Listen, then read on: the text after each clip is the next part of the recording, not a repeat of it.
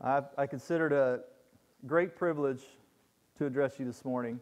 I'll be doing it as an evangelist, though, not as an apologist. I have learned so much over the last couple of days about these subjects.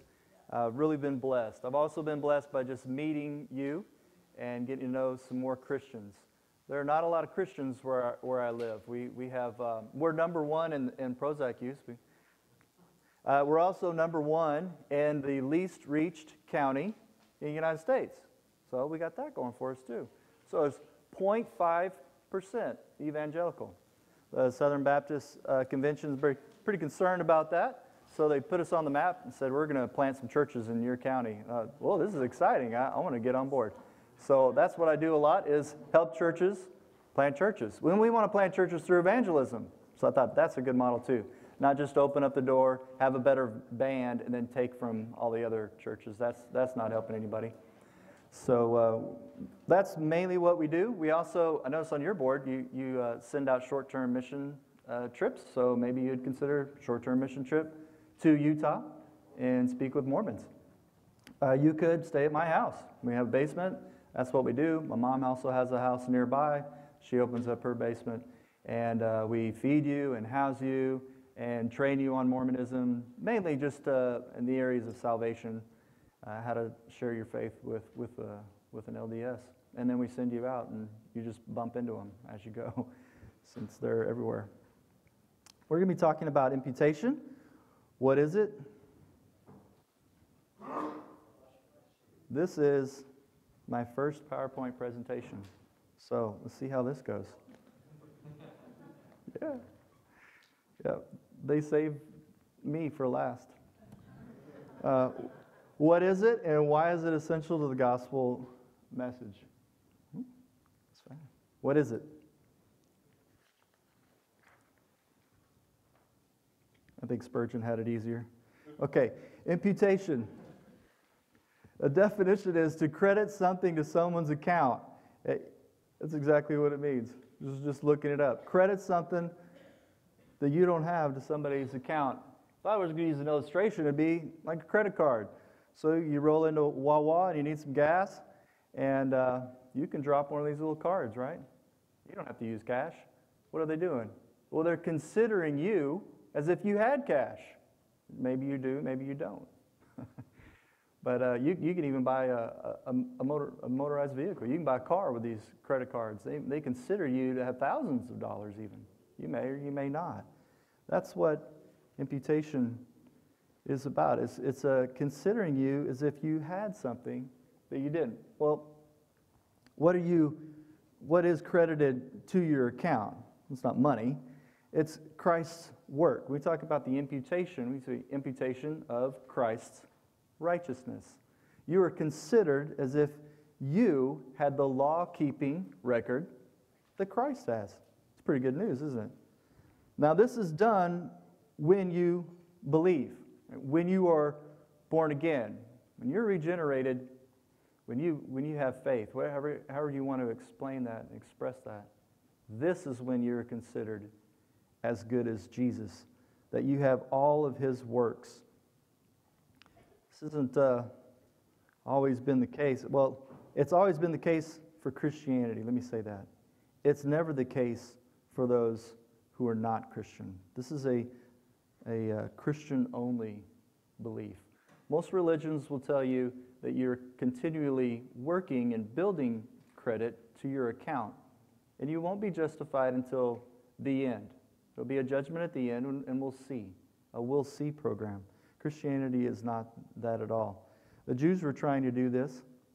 Paul wrote to them in Romans and explained this. I bet this really made a lot of Jews hot when they heard Paul say these words. I want you to turn in your Bible, if you would, please. I'm only going to ask you 3 times to turn in your Bible. Well, maybe 4. I don't know. We're going to be turning in our Bible today, so please pull it out. I'll just wait until you get there, because I want you to see it. Romans chapter 9, 30 verses 33. Romans 9, verse 30 to 33.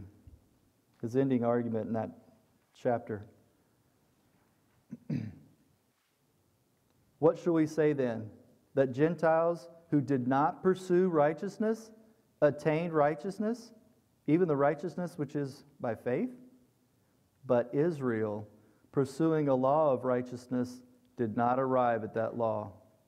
Well, why? Because they did not pursue it by faith, but as though it were by works. They stumbled over the stumbling stone, just as it is written, Behold, I lay in Zion a stone of stumbling and a rock of offense, and he who believes in him will not be disappointed. You must first start with faith. You must first start in trusting all of Christ's work for you. Then you can get to work. You see how that works? We do work, but it is perhaps for a reward, maybe for a crown, and then we just lay it all down at Jesus' feet in the end. So we do have works in Christian religion, but if they're not done first, if you don't first come to faith, then your works are really selfish. Your works are for you, to get out of jail, to get out of hell, to make yourself a god, whatever the goal is. Then they would be more for you instead of for God and His glory. Why is it essential to the gospel message? Well, to be brief, it's essential because God requires works. He requires works in order to consider you worthy of a blessing. And to be in heaven in His holy presence. So does everybody catch that? Yeah, I said you need good works to be saved. So that's a good conversation starter with Mormons, because they're not going to be used to that. They're going to be used to evangelicals to say faith versus works and have this battle. So I just cut them off and say, I'm the kind of Christian that believes that I'm saved by works. Let it sit there for a couple of seconds. Make sure they heard you. Oh, they're just not mine. They're Christ's.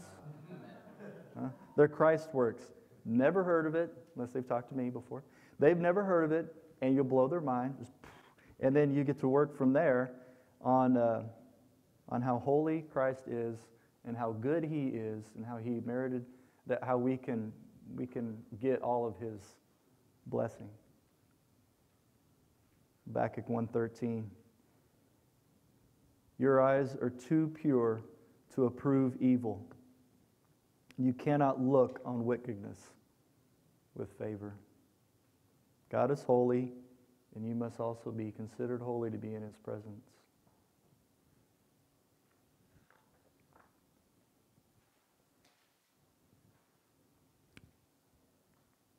What I'm doing is I'm attempting to prove that we need good works to be blessed. Deuteronomy 27, the whole chapter says, he starts off in verse 1, keep all the commandments. If you don't, then there's this list of cursings. He punishes the wicked. He's not going to let them go unpunished. He's a just judge in that respect. Next chapter, Deuteronomy 28, he says, again, starts off, do all the commandments. This is a nicer chapter to read. Then you get all the blessings. Blessing, blessing, blessing, blessing. Based on commandment keeping. Because if you're obedient, He is a rewarder. Jesus preached a sermon, better than any sermon that we've ever heard. And Matthew 5:48, He concludes this little section that says, therefore, you are to be perfect as your heavenly Father is perfect. He plainly states the standard. We don't have to run from that standard. You see, since God is holy, I must be holy. You're not.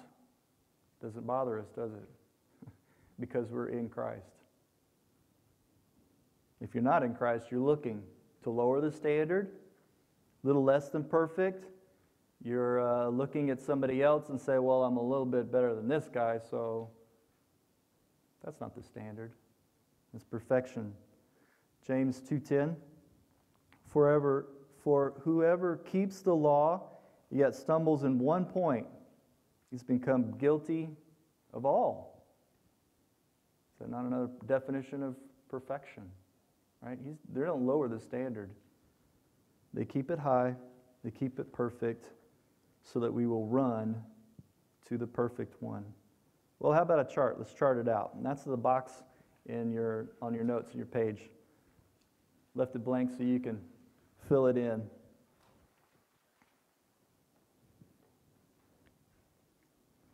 Zero is neutral. That means you have no good works and you have no penalty. So at the bottom, the worst sinner that you could ever think of. He belongs on the chart somewhere there. And all of us, some of us are better sinners than others. We fall into that category between 0 and negative, even when we were born. And some of the righteousness would be who has infinite positive righteousness? Jesus. Yeah. Number one answer in Sunday school? Jesus. That is the standard, to have the righteousness of Jesus. Like I said, some of us are better sinners than others, but no matter what, we need God. We need God to be merciful and forgive us of our sins. Right? We have done things that we shouldn't have done. We've failed to do things we should have. When God forgives a person of the penalty due to him for sinning, that brings him up to neutral. Right? It's called expiation, to expiate or to take away that penalty. All right? This is where I hear a lot of evangelists, pastors that come out, people sharing the gospel with Mormons or even Jehovah's Witnesses, doesn't really fit for a Muslim. Fits mostly a Christian cults because Muslims not trusting in Jesus to even do this. But anybody that's, the LDS person and you had this in common. And so when you talk to them about forgiveness of sins and you're saying, you need to trust Jesus for forgiveness of sins, they're shaking their head going, okay, I do. Right? And then you get a little bit frustrated. You're like, no, you're not supposed to say you do. You're supposed to say you don't. They're saying we do, and they're all looking around going, what do I do? I'll take them to the Bible, and I'll show them that they don't. If you want to do the faith versus works type argument, and you can, I would suggest doing Romans 11:6 instead of the Ephesians 2:8 and 9. Because the Romans 11:6, they cancel each other out. So he says if it's by works, it's not by faith. If it's by faith, and it's not by works. And you can get them to mathematically kind of cancel each other out. And you may have a little bit better communication with them. I skip it all together, and I just give it to them and say, yeah, you believe that too. But where would that leave you? Oh, by the way, in theology, that's called the passive obedience of Christ. That's all the suffering. That's the things that were done to him. He allowed things to be done to him. He allowed himself to be mocked and betrayed and beaten. Smashed some crowns onto his... That's the stuff that we deserve. We deserve that punishment, but he took it. Even crucifixion, etc. So that's his passive obedience. Things allowed to him. Allowed to suffer. Been reading 1 Peter lately. Talks a lot about suffering. It's that passive obedience. There's passive obedience for us, too. When trials and things come, and we're persecuted for doing good, we suffer through it. We endure it. That's a passive obedience. We have that in common. We fill up the sufferings in Christ. Well, he also lived 33 perfect years of obedience in our place as well. So, do you ever wonder why Herod wasn't able to find Jesus in Bethlehem? If he was at his Herodium, it's not too far away. You can go there today. You're standing in the Herodium. It looks like a building built to observe stars. A big circle in east and west, and you can see up there the stars. And anyway, from their vantage point, he can see Bethlehem. It's just right over there. It says, send all the guards out and kill all the baby boys. Why didn't that plan work? Why wouldn't it work, I say because he needed to fulfill the law for his people. And so I think it could work for expiation of sins. They could have taken a baby, put him on the cross, put all the sins on him, killed him. I think theoretically it could have worked. Of course, we have problems with prophecy and things like that, but just that could have worked. But what would have left us, I think it would be just at neutral. He would be able to take away our sins, but he hadn't done any good works yet. And so he lives 33 years to obey the law completely, perfectly, in this place of his people. So he is the second Adam. Adam failed in doing it. Imputation, crediting the work to you, bringing you to that perfect standard. That's why we don't have to lower the standard.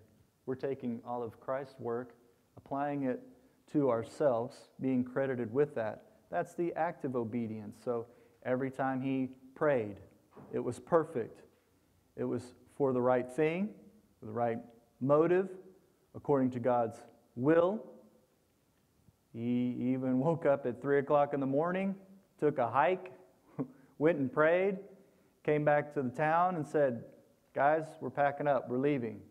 Remember that? I always find that amazing. I'm an organized accountant type of person, so I would have been right there with the disciples, woke up early. We've got the blind, B. You're in the front of the line. We're going to do some healings today. We got lame, L. Leper, L-E. You're after the lame. I know this wouldn't be in Greek, but, all organized. And Jesus says, I came down from praying. I woke up. We're kind of wondering where you were anyway, but we've got it set up. He says, no, we're not doing healings today. We're going down the road. I have some people I need to preach to.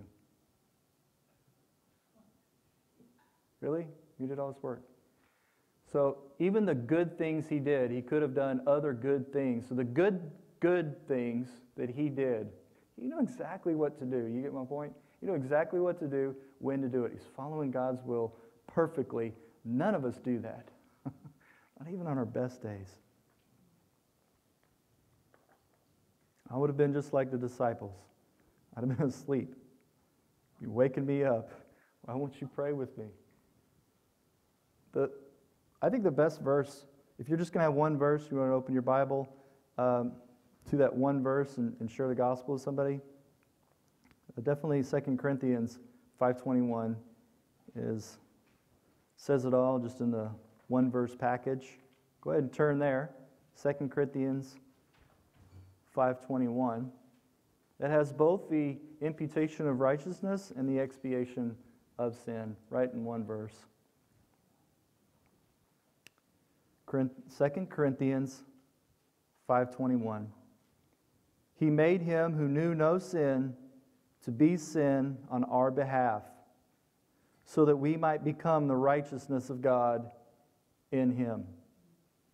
He made him who knew no sin. Well, definitely that qualifies him to be a sin bearer, since he doesn't have any sin to take care of for himself.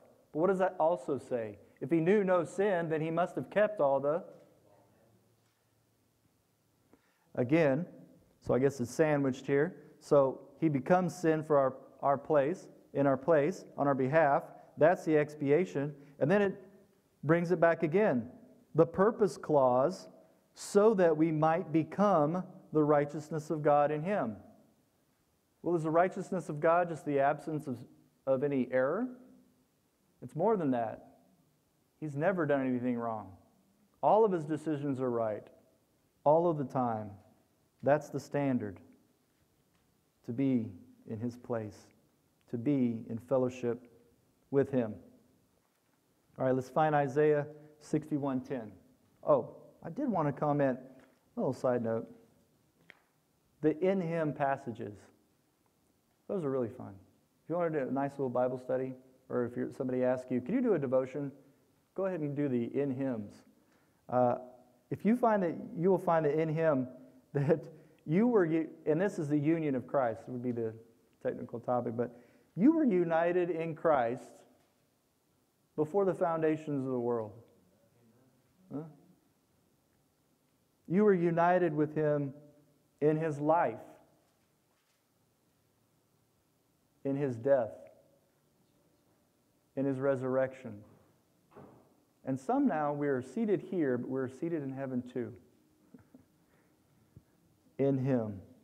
A lot of good stuff right there. A lot of protection. A lot of security. A lot of assurance. You know, basically, whatever the world has to throw to you. Well, come on, I'm ready for it. I'm in Him. Right? That's a safe place. Isaiah 61. Please turn there too. Isaiah 61.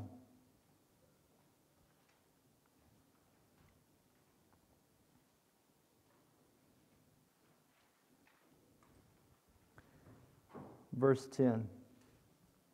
You see, the righteousness that is imputed to us, credited to our account, is a foreign righteousness.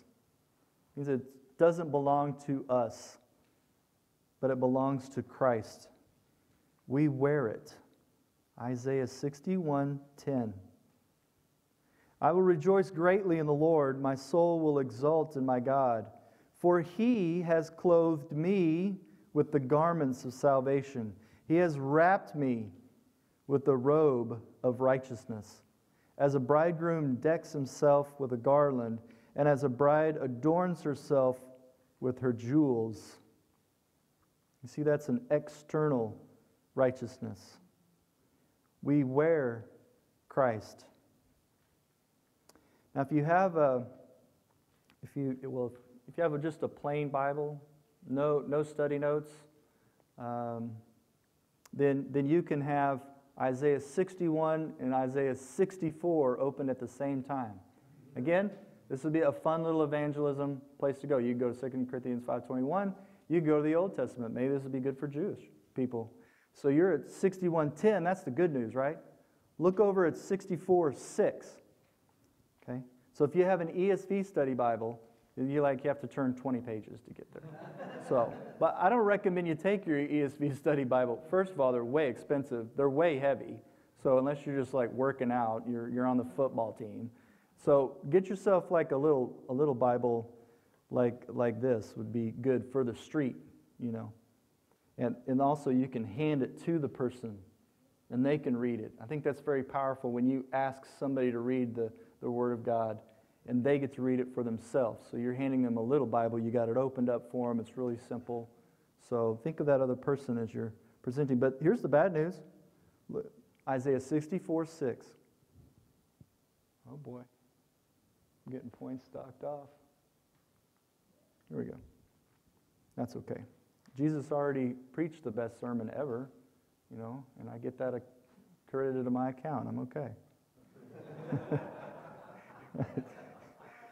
You're so generous in the audience. Thanks so much. You're encouraging me. Okay, Isaiah 64:6. For all of us have become like one who is unclean, and all our righteous deeds are like a filthy garment, and all of us wither like a leaf, and our iniquities like the wind take us away. That's the bad news. So if you want to add something, what are you going to be adding? Like dirty underwear, right? Who gets married in dirty underwear? Well, nobody does. But I like to tell folks that I'm witnessing to is you have to come to God naked. You can't wear those funky rainbow socks with the toes. Remember those? I'm 40, so I see some gray hairs. You remember those? We got them for Christmas. We all like to run around with the funky rainbow socks. Can you imagine that underneath your wedding garment? Like your wedding dress? Like, check out my socks. It's ridiculous. No, you come naked. That's okay, right? You don't mind coming to God naked because He's going to give you His robe of righteousness. It's very difficult for somebody in a works-based religion to think, I have to give up everything. I got to come naked. Can I just bring a little something? No, you can't. So, if I were speaking to a Latter-day Saint, I could use their own articles of faith. This is their doctrinal statement. It's pretty short. Check out Article 3 here. It's on the atonement of Christ. We believe that through the atonement of Christ, all mankind can be saved, may be saved. Not too bad, right? See, with a cult, you have to read all the way through.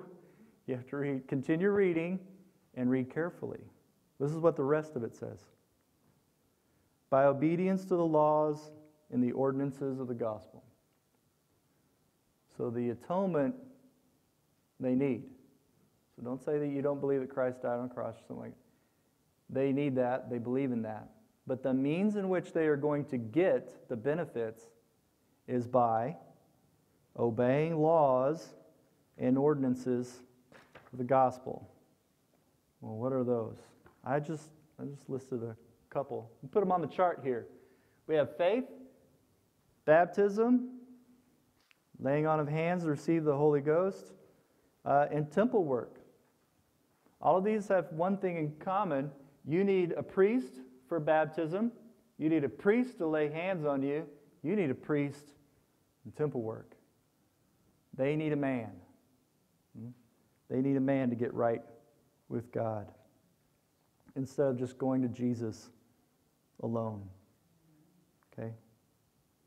That's not to say they're not trusting in Jesus for anything. They are trusting Christ and for something. Do you notice that they fall short? They would have a lot more works than that just for the interest of the slide. But they're expecting to get a little bit of grace to top them off in the end.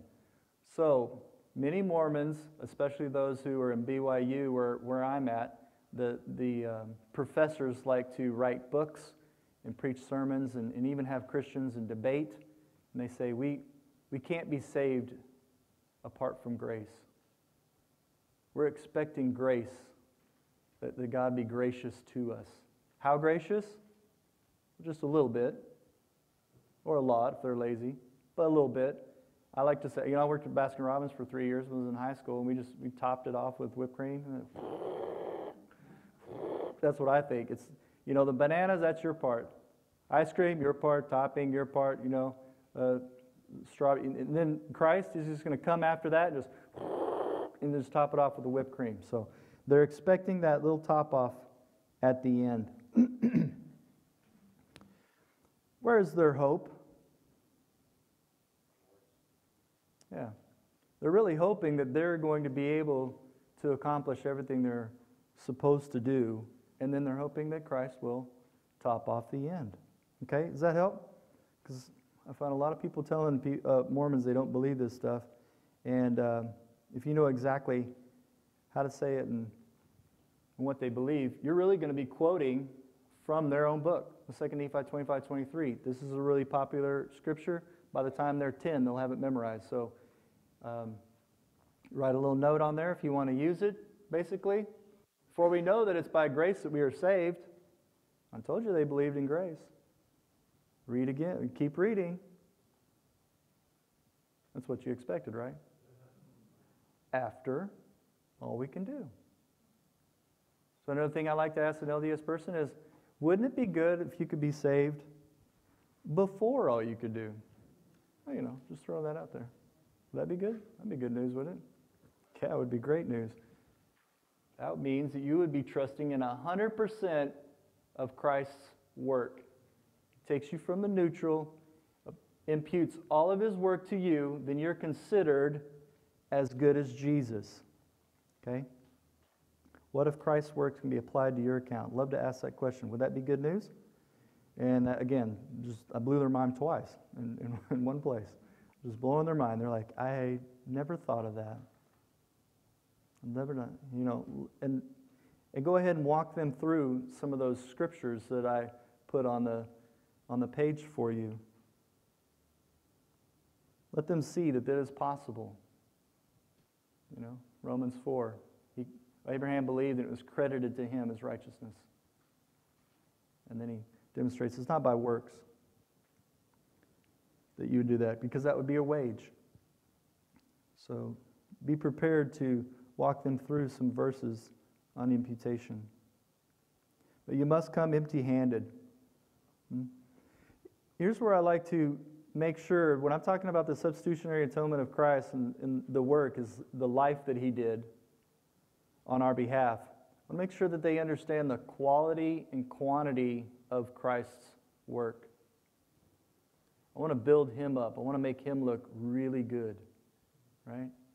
And so I'll talk about the praying, like I had said, that he prayed better than we ever. He preached the best sermon. When he memorized Scripture, he memorized all of it. Huge. All of the Pentateuch. He beat us in everything. And as far as the quantity of work goes, I know Andrew asked last night, did anybody raise anybody from the dead? I was sitting in the front. I didn't see anybody. Did anybody raise their hands? So I assumed anybody didn't, but how about spit on some mud, put it on a blind man's eyes, and say, if you go wash, you'll see. Anybody done that? Right, so the quantity of work exceeds ours. The quality of work exceeds ours. Why wouldn't you just trust in His work alone? They will always agree that Christ has never broken a commandment. They'll always agree in that. So you just have to get them to think of, well, what if He could give that to you? But are you willing to come empty-handed? Here's the tough one. It's a tough sell when I give a call to the gospel. It's expensive. This is what it's going to cost them. Or you consider all your temple work a waste of time. Because it is, isn't it? How about laying on the hands or receive the Holy Ghost? Do you consider yourself right now to not even have the Holy Ghost? How about your baptism? Do you understand if you come to Christ and you ask Him for everything, you're going to need to be baptized again? Because your baptism was for you. This baptism is to tell everybody that you died and you rose again just like Christ in newness of life.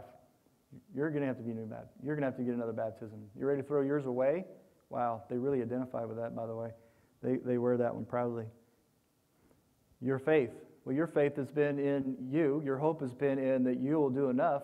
You didn't even have the right faith. Not to mention that you're not even worshiping the right God, but see the point? I want to pull all that down. Pull all of that structure down so that we can rebuild. Are you willing to throw it all away? Turn to Philippians chapter 3. We'll finish right here.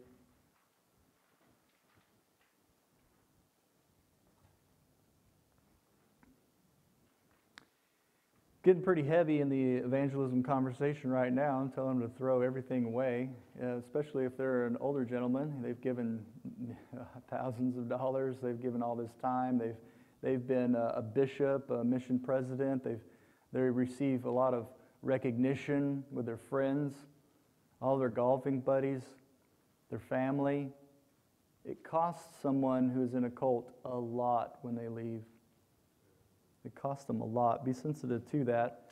So, if you can lighten up, you can say, hey, I'd like to share one more verse before we leave. Paul was willing to give everything up. He considered everything poo. So, there it was. So if you can say poo, that just makes me, lighten it up. He considered everything poo. So he was born with the right people. He was I'll just read it. Let's just read it. Finally, we're at Philippians 3, verse 1 and 9.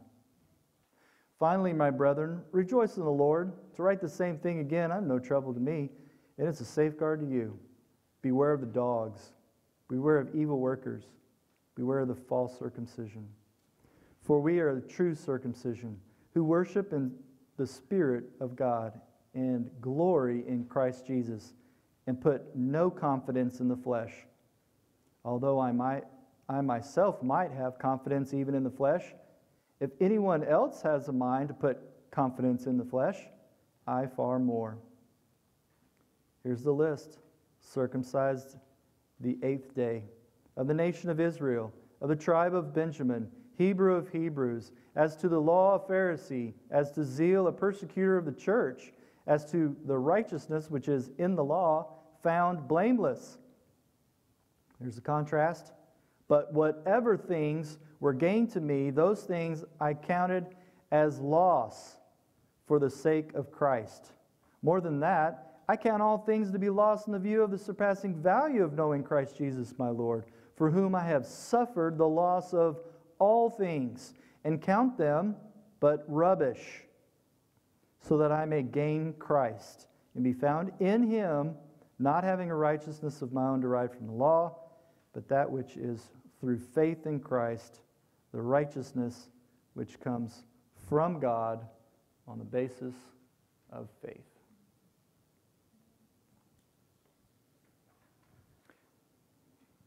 Sorry, I failed to mention why I put all of these scriptures on your paper for you if you want to make some notes quickly. The Romans passage and the Romans passage there, that's somebody who is kind of a thinker. So I would use that particular passage, the Romans 4 passage, as a thinker. Philippians 3, if you're working with somebody that's very proud, see, within the conversation, you need to be listening to them and find out what they are trusting in. So if they're very proud that their last name's Romney, or they're very proud that they can trace their lineage back to Smith or something, this might resonate with them. Have they been on a mission trip before for 2 years? This may be something that this verse may really speak to them. You want to use the right verse at the right time and have the Holy Spirit to do that. Matthew 22, Isaiah, those are more illustrations. That's your wedding banquet. That's the fellow that came in with his dirty overalls, and he wanted to go to the banquet. Everybody else said, no, I'll take it all off. I'll put on the clothes that you give me. So where they're all at the banquet, and the Lord of the banquet comes up to him and says, who let you in here? Get out of here. You are going to outer darkness. It even uses their terms. Kind of nice, kind of convenient. You think, wow, that's kind of harsh. He wouldn't wear the right clothes. He goes outer darkness. Yeah. Yeah, it's called obedience. You needed to put the wedding garment on. That's an illustration. So if the person is not, words were really, I don't know. If you needed to talk illustration and they're like, oh, I love illustrations, boom, use one. You've got it. Okay, so Isaiah makes a picture of Christ.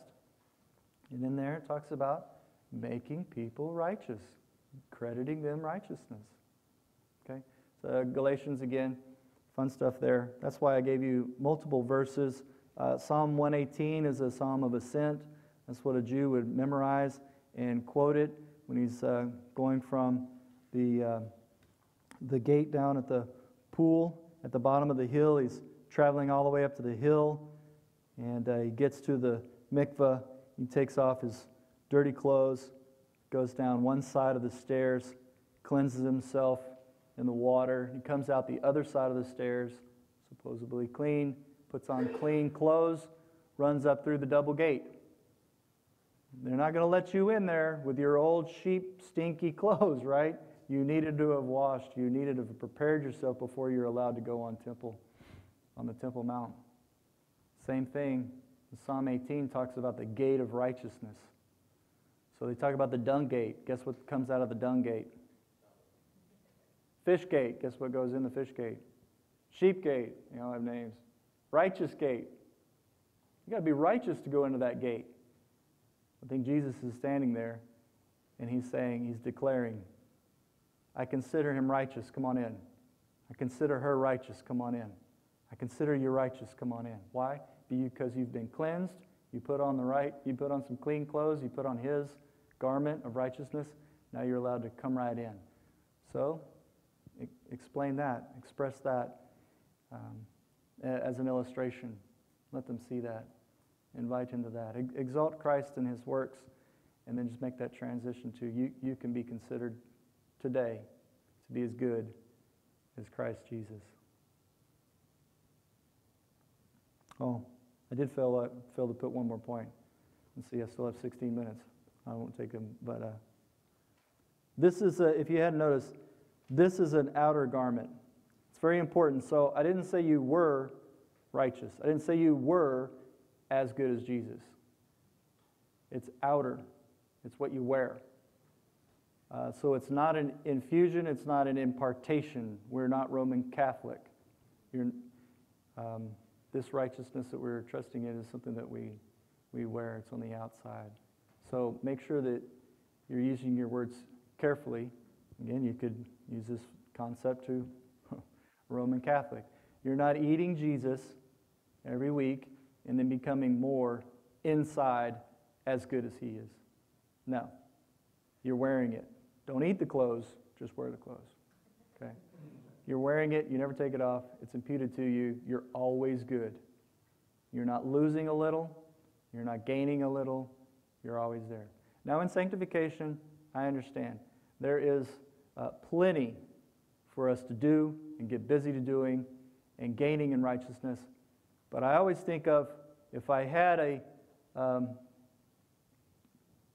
trampoline and I placed it on the tallest building there is, and I'm jumping up and down, so I'm getting even taller than the tallest building I could. I'm getting closer and closer to Jesus, right? But remember, he's like way, way out there. So you're never going to get there. Yeah? I'm not discouraging you from doing good works. We're doing good works all the time. But remember, the standard is perfection. We're never going to get there. So even this doctrine can help us in our sanctification, in our walk. You know, if you're at a church that says you have to be there every time the door's open, and you have to be wearing a dress if you're a lady, and you have to be wearing a tie if you're a man, and you got to be reading a certain scripture, and you got it, and it's beating you down, find another church, right? This is the gospel. That you find a church that will be preaching to you that you have all of Christ's righteousness. Now you're free to mess up. I'm free to come up here and mess this up. I don't want to. I've been praying all week. I wouldn't. But I'm free to do that. So it frees you up to get out there and share the gospel and fumble around. I've done it. I've said that Christ rose from the dead. No, Christ rose from the dead, and then he died for the salvation of sins. And they all looked at me, and I was, oh, wait a minute. Did I say something wrong? Yeah, I got them in the wrong order. That's all right. Hey, I'll fix it. You can mess up. It's okay. It's all right. You don't want to. You pray for holiness. You strive for holiness. You fight for holiness. It's always a fight. I tell you, if you're in a place where they're telling you you're going to arrive at Christ's likeness before you depart from this world, run. It's not the gospel. I'm putting you under the law. Don't let them do that.